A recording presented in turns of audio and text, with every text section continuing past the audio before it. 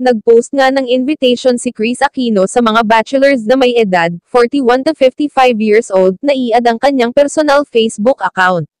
Naging maingay na naman sa social media ang pangalan ni Miss KRIS Aquino, the Queen of all media makaraan na mag-post siya ng imbitasyon para sa mga single men na i-add ang kanyang personal na account sa Facebook at makipagkaibigan sa kanya privately. Sa kanyang Instagram post, binanggit ni KRIS ang ilang mga qualifications para sa automatic approval ng kanilang friend request, at kasama nga dito na dapat ay single men na may edad na 41 to 55 years old. O isang doktor na may specialization o kaya naman ay isang piloto.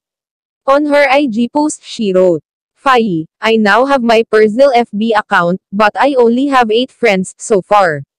Anybody there na gustong i-friend ako privately? If you're male, please be between 41 to 55, single, pwedeng widowed, divorced, legally separated, or annulled, and if you're a doctor, especially a rheumatoid, immunology, allergy specialist, neurologist, anesthesiologist, pain management specialist, or cardiologist.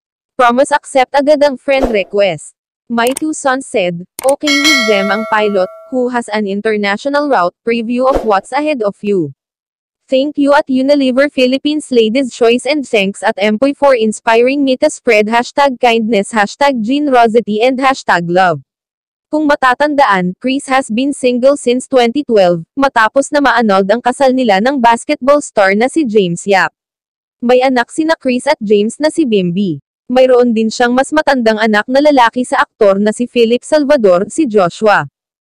May mga nag-comment naman na kung pwede raw ba siya i-add kahit hindi fit sa age bracket. At may ilan din naman na natuwa sa kanyang pagiging natural.